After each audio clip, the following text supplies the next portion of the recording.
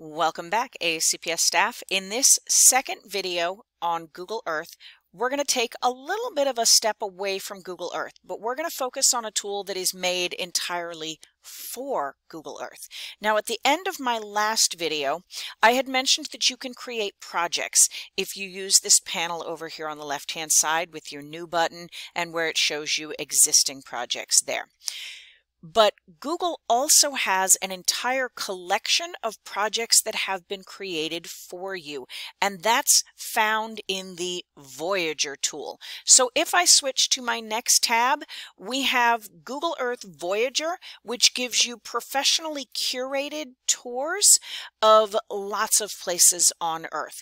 You can always find the Voyager tool by going to earth.google.com/Voyager. And right here at the top of the screen, it tells me we have an option to take guided tours around the globe with some of the world's leading storytellers, scientists, and nonprofits. You can explore stories and maps about sustainability, the environment, and cultural preservation. And as I start to scroll down on the screen, you'll see we have lots of different types of stories. There's one here on sea level rise and the fate of coastal cities, potentially in the future with climate change. On the right-hand side, we've got the world's oceans. We have things like indigenous languages, warming planet, changing forests, mapping London's air pollutions. A lot of these, again, have something to do with the environment and sustainability here on Earth, but we'll also find time lapse where it will show you something from back in, like, say, the mid-1980s, and then scroll forward so that we can see how the planet has changed over the last few decades. In it, for example, this one's on the warming planet, so we'll see the reduction in polar ice around the planet due to climate change. I'm going to start with one that I know that is perfect for our elementary curriculum, and that is one called This is School. If you scroll just underneath of any of these specific Voyagers, you'll see an option to launch it and open it in Google Earth. So I've selected on that. I'm going to go ahead and close these additional tabs just so that I can dedicate a little bit more of my computer to that Voyager story that is opening for me. So again, I chose one that is called This is School, and my little blurb underneath about it tells me that it's from London to the Himalayas, explore classrooms around the world in street view imagery. So we're going to be right down inside of these schools.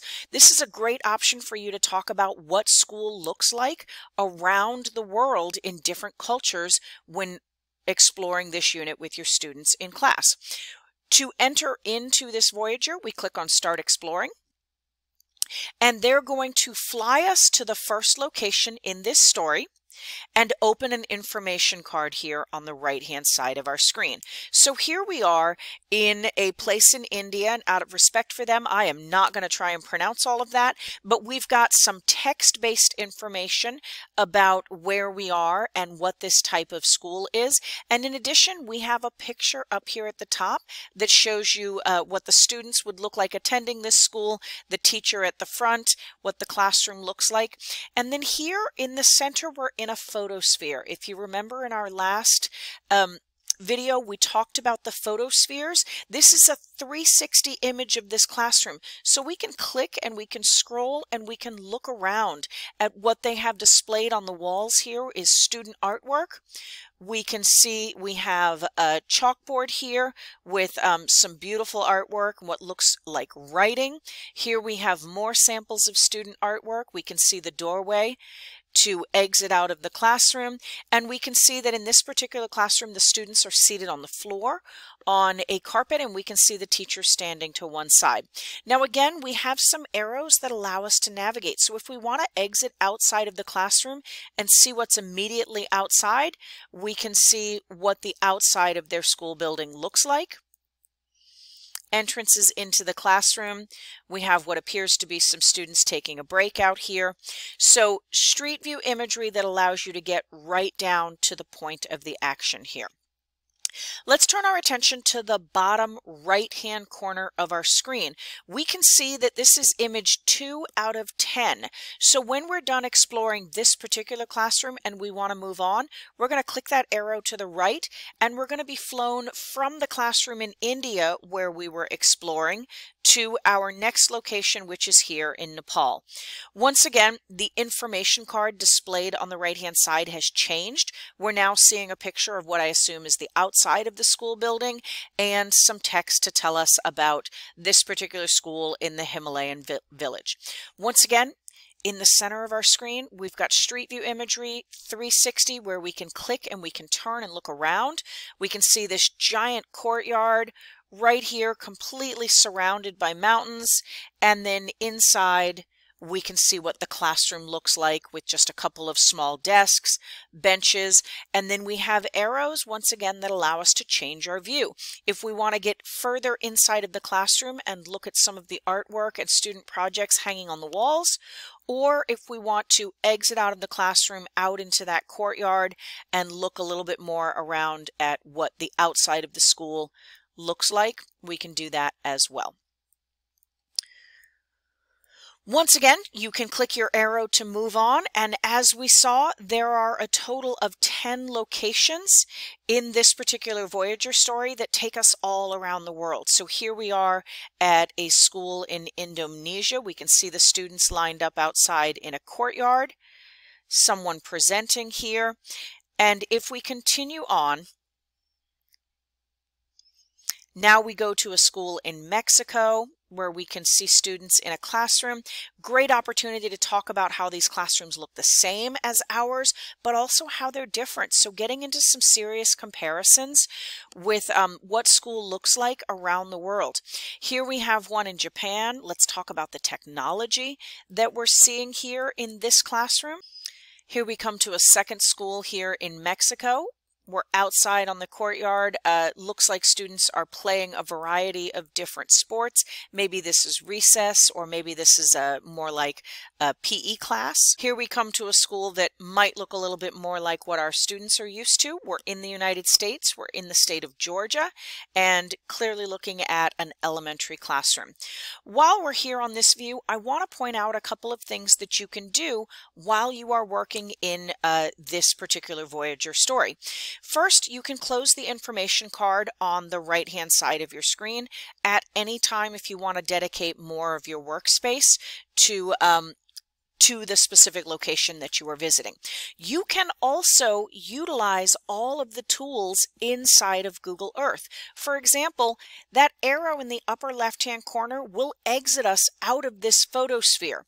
So we are here in Georgia, in the United States, looking down at a school, but now that we've exited out of that photosphere, we're looking at aerial imagery of this particular school. We could click on Pegman and we could see options to drop down to a road near the school, or maybe if there were photospheres that would allow us to see additional places in the athletic fields or inside of the building. We can explore what is around the school. I'm going to click off of Pegman so we can see how densely populated the area is here outside and around the school. So you don't have to be locked into the Voyager story. You can utilize all of the tools that are available to you in Google Earth when you are exploring in one of those stories to exit out of it and look in more detail at the area around where you were exploring.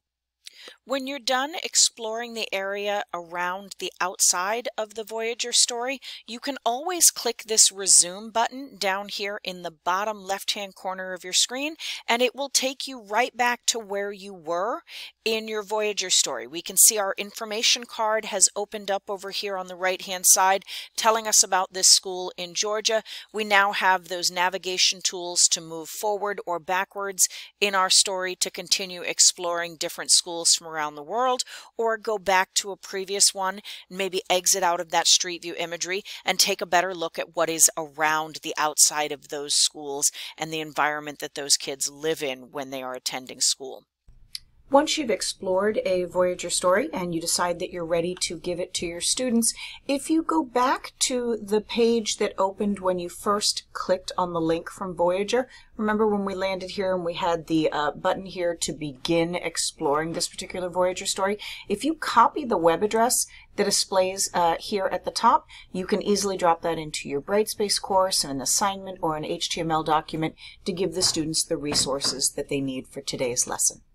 So this has been a quick introduction to the different Voyager tools. Remember, you can access them by going to earth.google.com/Voyager. Any one of them opens here inside of Google Earth so that you can explore a curated collection of places on Earth, or explore some of that time-lapse imagery so that you can see how Earth has changed over the last several decades. I'll see you back in our next video on creating a Voyager story on your own utilizing the Projects tool.